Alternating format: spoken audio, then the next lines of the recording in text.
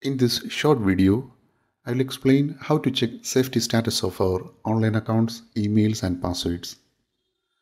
You can check whether your email ID has been pawned, which essentially means your account has been compromised in some data breach.